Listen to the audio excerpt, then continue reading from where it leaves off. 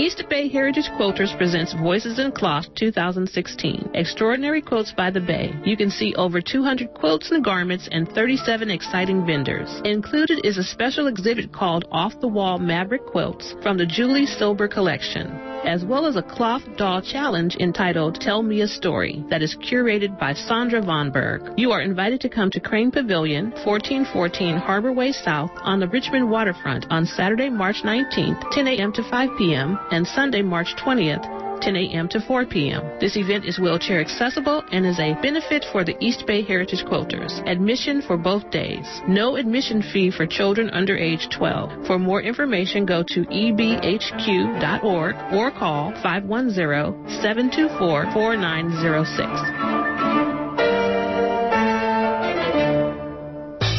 When you think of the Hard Knock, you think of that Station of Resistance. One of the most phenomenal beats of all time. Good information and great radio. news, views, and hip-hop. What? Do it the way you feel it. Hard Knock. Hard Knock Radio. Monday through Friday. And it's from 4 to 5 p.m., knocking hard in your area. 94.1 KPFA. Only revolution is our evolution. So good.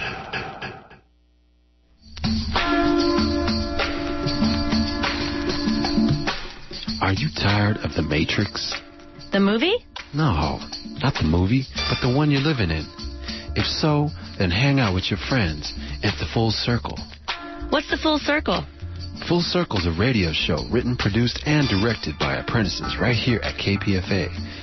We'll bring you everything from the obscure to the obvious, the hidden and the blatant, as well as all things in between. So be informed. Hear about your world community every Friday night from 7 to 8 p.m. on 94.1 FM, where we'll serve you the red pill with love. And you are listening to 94.1 KPFA and 89.3 KPFB in Berkeley, 88.1 KFCF in Fresno, 97.5 K248BR in Santa Cruz, and online at kpfa.org. The time is 2 minutes past 2 p.m. Stay tuned next for Terra Verde.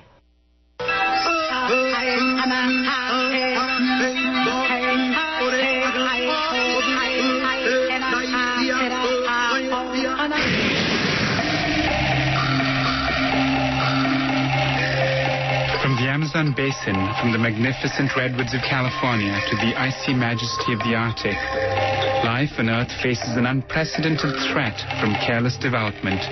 Join Terra Verde over lunch today to find out about the unfolding future of the planet.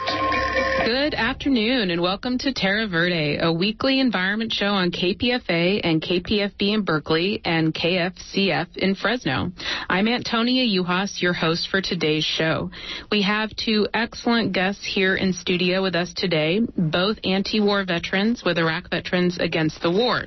They're here to share their stories about veterans organizing against hate and Islamophobia in the 2016 presidential election and organizing against climate change. I want to welcome Shauna Foster and Derek Matthews to Terra Verde today. Hey, thanks for having us. This election has reached a series of new lows, both for what is being said and what is not. Trump continues to succeed in emboldening and probably expanding his base while enraging the rest of us with schlock and shock. The media gleefully and inevitably walk through the trapdoor Trump sets, falling to his lows. But we're not going to go there. Because what I have found the most offensive is not the stunts, but rather the policy discussions. What is being said and what is not. Trump continues to reiterate, among other policies, a ban on Muslims entering the United States and his commitment to force the United States military to follow illegal orders to use torture and killing of terrorists including torture and killing of terrorists and their families, including specifically citing, quote, the wives. These calls of violence and hate are, of course, not exclusive to Trump, but he is taking it to severe extremes. The election is historic for other reasons as well. Trump, Cruz, and Rubio are all climate denialists. Yet on March 3rd, a terrifying historical marker was breached. For the first time in recorded and likely human history, the Northern Hemisphere briefly warmed 2 degrees Celsius above the, quote, normal mark. This means the planet is heating faster than predicted, with enormous loss for human health, life, and well-being. Our guests have a lot to say about all of this, so let's get right to them. Shauna Foster is a veteran of the United States National Guard, where she served as a nuclear, biological, chemical weapons specialist. She is chair of the board of Iraq Veterans Against the War. She also works with an organization, Padres y Jovanos Unidos, an organization in Colorado fighting racism in education. And as she just told me, she's a Unitarian Universalist minister. Thanks for joining us. Sure. Derek Matthews was a sergeant with the United States Marine Corps. He deployed to Afghanistan and twice to Iraq. He's currently a student at UC Davis studying international relations and vice president of the Davis Student Veterans Organization. He's co-chair with Shauna of the board of Iraq Veterans Against the War. Thanks for joining us. Thanks for having me. Shauna, we're going to start with you. And feel free to add or edit to your introduction when you're answering this question. But I just want to jump right into it. On February 19th, you were in Myrtle Beach, Florida, at a rally for Donald Trump. Can you tell us what brought you there, what you were hoping to achieve, what took place, and I bet a lot of listeners want to know this, what it's like inside a Trump rally? So it was Myrtle Beach, South Carolina, and this was this was a response to veterans everywhere have been responding to Trump's call for a complete and total ban on Muslims. It's just we didn't fight for this country or join the service to be part of a hateful rhetoric where people are not allowed to have be able to practice the freedom of religion.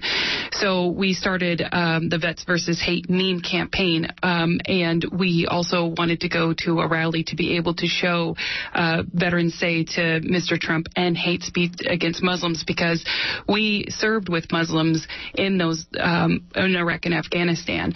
We not only are there Muslims here born in the United States, so there are neighbors, there are their community who serve with us, who are protecting our Sikhs, but people who risk their lives overseas to serve as our interpreters, who get marked by terrorist organizations because they served with the United States military. So South Carolina was very breathtaking. That same day in South Carolina, Donald Trump in Charlottesville, I believe, spread a lie about General Pershing, that General Pershing dipped 50 bullets in pigs' bloods when he was fighting Muslims in the Philippines, and he shot 49 Muslims, and he let the last one go to go tell the people, and then he said there was peace in the Philippines for 25 years.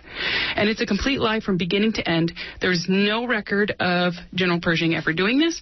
If you put bullets in blood, you can't really fire the bullets. I mean, it's just such rhetoric to use fear in order to win. And he is leading the field in using fear in order to win, instead of being a leader, instead of bringing people together and saying, this is how we're going to unify to solve our problems. This is how we're going to be responsible with our public resources. And he's not taking the opportunity to do any of that. So who were you there with? What did you guys do at this rally? I know you had banners. What did the banners say? What was the message you were hoping to convey there? So the banners were saying that, do not use veterans as props for hate. Because he uses the military or national security as a reason to perpetuate Islamophobia. And another banner said that we stand with our Muslim brothers and sisters. And so we went inside of Myrtle Beach, South Carolina, and talking to Trump supporters. There was somebody outside in line who had a guitar who was like, Trump for president. And there was a lot of, it was a rally, and we went to the side where they had a special marked off area for veterans. And so we sat there and waited for Trump to come out, and right as he's talking about another xenophobic topic of building a wall to keep Mexicans out and making Mexico pay for the wall, we unfurled the banner And Trump actually has plans for protesters. There was an announcement that goes out that says if you see any protesters, Trump believes in the First Amendment just as much as he believes in the Second Amendment. But this is a private event paid for by Mr. Trump. So if you see any protesters, hold up your signs and start chanting Trump, Trump, Trump until security can escort them out. So we hold up this banner and are holding it, and it takes a while for the cognitive dissonance for people to read that and realize that, hey, we're at a place where Islamophobia is being preached, and that is a pro-American, we're on the side with our Muslim brothers and sisters message that we don't like here. And so they made us take it down, and then we had another banner that said the same thing. So we put it up again, and then that's when the police came and said, okay, you all have to just get out. And so we got out, and then we had the third banner that said, we stand with our Muslim brothers and sisters. And this is the one that was the most moving for me, because this was not only do we have the banner to directly confront Trump and everybody there, but after the rally, we stood there with that banner that said, we stand with our Muslims, brothers and sisters. And as all the Trump supporters are coming out, they have to read that, and they have to see that we're veterans. So a lot of protesters, a lot of people who support Trump were coming out, and they would see that sign, and they would start marching over to us, but then they would see us wearing all of our veteran hats and identifying as veterans, and then they would stop and then just do a sharp 90-degree turn and keep moving on, and they wouldn't really confront us directly. And that's what we want to see. We want people to know that American Muslims belong here, that we should have welcome Muslims to our countries, especially refugees, that we shouldn't discriminate people based on their religion for them to come, that we are veterans against hate. And then we started the meme campaign after that action, holding up signs. My sign said, hate does not make America great. Veterans Against Hate. There's another one, that sign that says, what is hate good for? War. And what is war good for? Profit. And so we really directly see this fear-mongering and this hate-mongering as a reason to keep the profit motive of the military-industrial complex that we have to stop. And this is a campaign that's using hashtag vets versus hate. There's also Veterans Against Islamophobia. Yes. And it's not just Iraq Veterans Against the War. There's other partners as well, right? Yeah, there's other organizations, and there's other veterans who are coming out who aren't affiliated with any organization, who are participating in the meme campaign because they just agree. They don't want the military to be used for hate purposes, for scapegoating. We don't want to use veterans as props for hate. We want to acknowledge our religious diversity and pluralism and atheism and the things that, even freedom from religion, that makes America what it is. And I know that you had said earlier that Veterans for Peace is also one of the organizations involved, and that basically what we're seeing are veterans on Facebook and on Twitter and in other social media holding up signs using the Vets versus Hate, Veterans Against Islamophobia meme, and it's really spread. And there's been a fair amount of media attention, a New York Times story, right. and people are getting the message. And veterans also going to political rallies to speak, to put this on the national issue, to say veterans do not stand for hate. So it happened in South Carolina. We've been in Alabama. We were in Las Vegas, and we'll continue to talk, bring it up to a national conversation. Like, is this really what we want to do? Don't we want to all stand together in the same community, supporting each other as a way to, be a patriot? Thank you. And Derek, you told me that you had said that you think this environment of hate that Trump and other candidates are feeding on is a result of the environment that was actually created to help bring the country into war against Iraq and Afghanistan. Can you talk about that more, to where you think the roots of this hate come from? Yeah, well, I think that Islamophobia in this country, it's spread through propaganda, and that propaganda can be traced before 9/11, but it really started to pick up after 9/11, and it's really because we need American public support for the wars. So we can't go to Iraq. We can't invade Afghanistan. We can't invade Iraq without the American public support there. And we just didn't have a whole lot of solid reasons for invading those countries, so they had to find a justification, and so they used a lot of racism, a lot of anti-Islamophobic rhetoric. We saw the linking of Al Qaeda and roadside bombs next to the shouting of Allahu Akbar, and a lot of different gimmicky ways, and this is very prevalent in stations like Fox News and such. But I think it's an ephemeral truth that if you look at any war throughout history, it's particularly in America, it requires the dehumanization of the people that we're fighting against. So in Vietnam, you had gooks, and the Germans were called a lot of names. There was propaganda with them. The Nazis portrayed as guerrillas and things like that. And for this generation, for the wars in Iraq and Afghanistan, Islamophobia and anti-Arab rhetoric has been extremely high, and CARE has done a great job of tracking a lot of that. And so without that Islamophobia and without that anti-Arab sentiment prevalent throughout a lot of the mainstream discourse in society, I don't think that there would be enough support for us to have those invasions. Did you sort of witness and experience this firsthand, and being in the military and your experiences in the military? Well, yeah.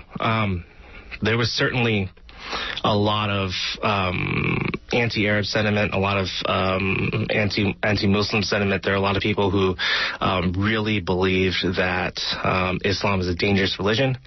These are, and these are things that are propagated throughout a lot of the mainstream discourse. If you look at listening to Glenn Beck or any of the garbage that he's put out, but it was a common experience in the military to hear, we called the stores the Haji shops and things like that, right? Now the Hajis are people who wear turbans, and that's more of a Sikh religion in India than it is.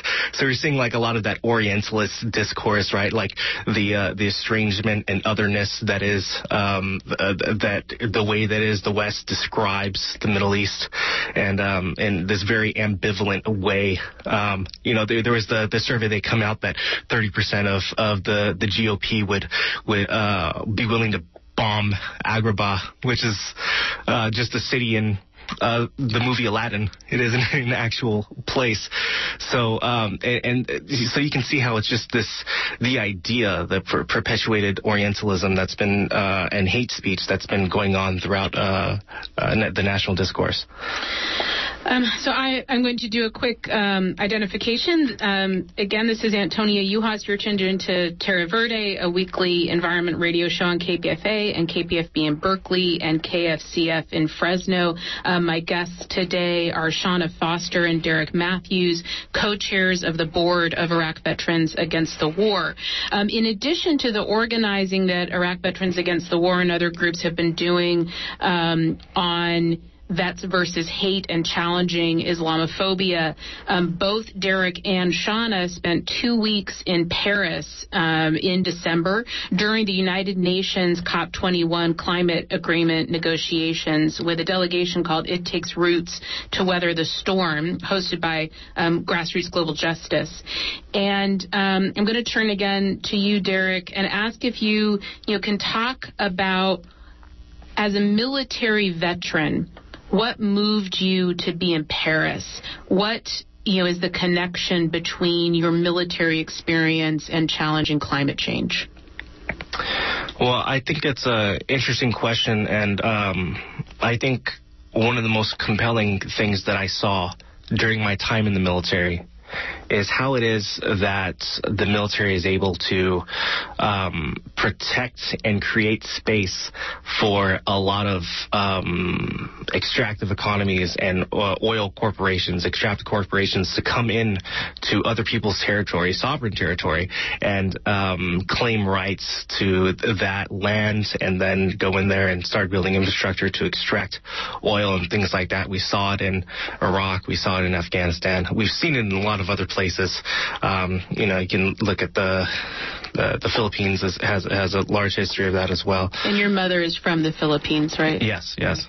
So that to me was the connection, is that without the military, extractive economies cannot pull the resources they need to drive this fossil fuel economy that we have.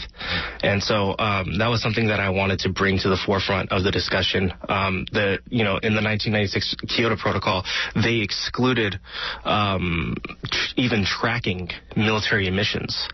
And we know that military, so we don't have, very solid numbers on the types of just pollution that the military is creating around the world. But we know that the military is, during the heyday of the Iraq War, we were spending like 1.3 trillion a year. So that's like one of the largest corporations, like more than the largest corporations in the world. And so if you're looking at how it is that we spend, per dollar, those kind of things, that the military is horrendously polluting. I remember all of our foreign operating bases were pretty much run off of diesel generators. If you can look at a typical up-armored Humvee, gets about 4 miles to the gallon on diesel fuel. So it's all very, very fuel costly. We have to get thousands of, millions of pounds of equipment from America all the way to these places. So logistics are very expensive. And that's not even counting the way in which we conduct war, right? We're expending billions of shell casings. Depleted uranium is being utilized, and that's creating radioactive pollution. We're seeing elevated levels of metals in the water around Fallujah and Baghdad that are causing birth defects. So it's not just pollution from fossil fuels. It's not just pollution. There's jet fuels, there's ammunition casings and metal, and there's cluster munitions, and then just the destruction of infrastructure that's meant to help get out pollution. Sewage systems are being destroyed and things like that. So the military is just horrendously destructive to the environment. And I think that if we're going to talk about environmental justice and we're going to talk about, saving this planet from climate change, we have to include the military in that conversation. There's no way around it.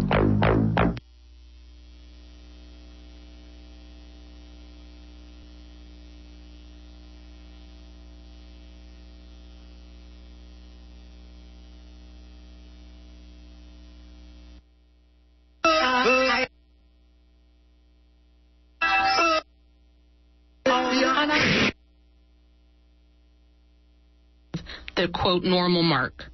This means the planet is heating faster than predicted, with enormous loss for human health, life, and well-being. Our guests have a lot to say about all of this, so let's get right to them.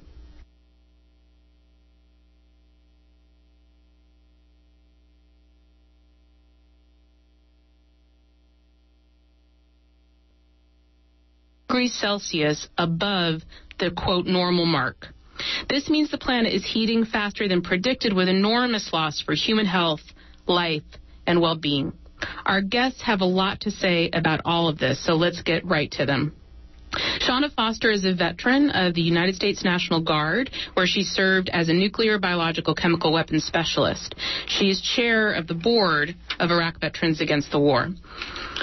She also works with an organization, Padres y Jovanos Unidos, an organization in Colorado fighting racism in education. And as she just told me, she's a Unitarian Universalist minister. Thanks for joining us. Sure.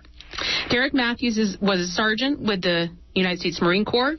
He deployed to Afghanistan and twice to Iraq. He's currently a student at UC Davis studying international relations and vice president of the Davis Student Veterans Organization. He's co-chair with Shauna of the board of Iraq Veterans Against the War. Thanks for joining us. Thanks for having me. Shauna, we're going to start with you. And feel free to add or edit to your introduction when you're answering this question. But I just want to jump right into it.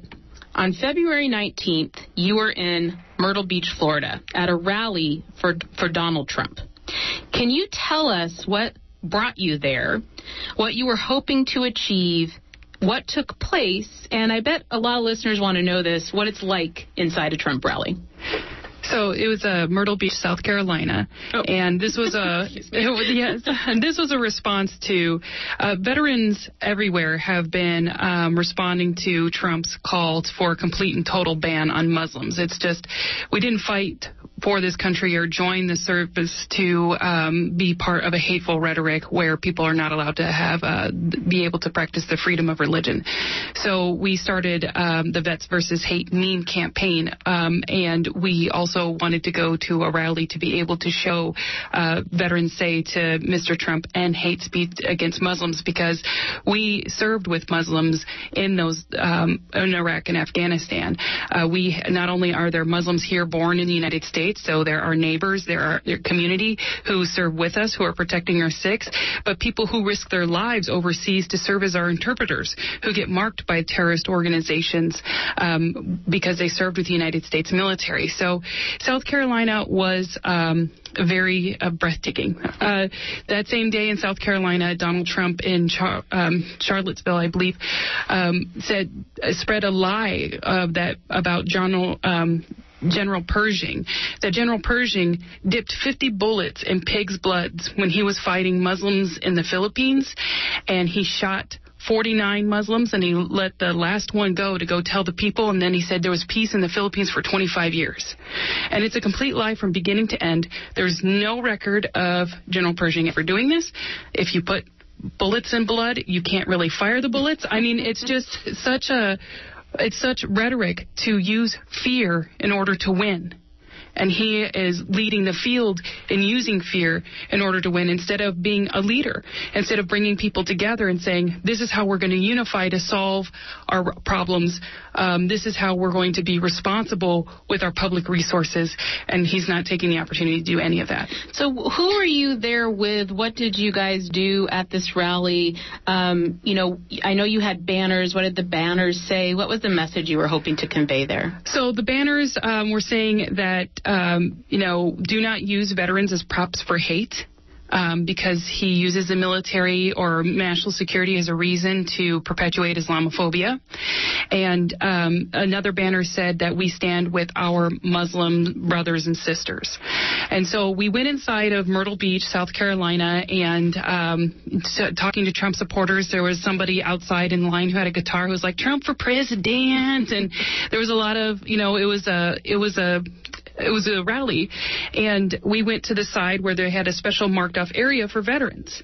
And so we sat there and waited for Trump to come out, and right as he's talking about another xenophobic topic of building a wall to keep Mexicans out and making Mexico pay for the wall, we unfurled the banner. And Trump actually has plans for protesters. There was an announcement that goes out that says if you see any protesters, Trump believes in the First Amendment just as much as he believes in the Second Amendment. But this is a private event paid for by Mr. Trump.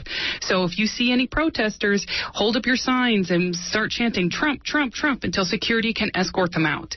So we hold up this banner and are holding it, and it takes a while for the cognitive dissonance for people to read that and realize that, hey, we're at a place where Islamophobia is being preached, and that is a pro-American, we're on the side with our Muslim brothers and sisters message that we don't like here. And so they made us take it down, and then we had another banner that said the same thing. So we put it up again, and then that's when the police came and said, okay, you all have to just get out. And so we got out, and then we had the third banner that said, we stand with our Muslim brothers and sisters. And this is the one that was the most moving for me, because this was not only do we have the banner to directly confront Trump and everybody there, but after the rally, we stood there with that banner that said, we stand with our Muslims brothers and sisters. And as all the Trump supporters are coming out, they have to read that, and they have to see that we're veterans. So a lot of protesters, a lot of people who support Trump were coming out, and they would see that sign, and they would start marching over to us, but then they would see us wearing all of our veteran hats and identifying as veterans, and then they would stop and then just do a sharp 90-degree turn and keep moving on, and they wouldn't really confront us directly. And that's what we want to see. We want people to know that American Muslims belong here, that we should have welcome Muslims to our countries, especially refugees, that we shouldn't discriminate people based on their religion for them to come, that we are veterans against hate. And then we started. He is one stunningly unique character, this Leonard Pitt, Lenny. His Detroit to Paris to Berkeley life, brilliantly described in his new book, My Brain on Fire, Paris and Other Obsessions, is fascinating. He grew up a total misfit in pre-Ritalin Detroit, got himself to Paris, studied mime while living in a garret, becoming an artist, falling in love with the city of light, then Berkeley. Start to finish, Kirkus says, his memoir is a lively, autodidactic romp through a life well lived in both mind and body.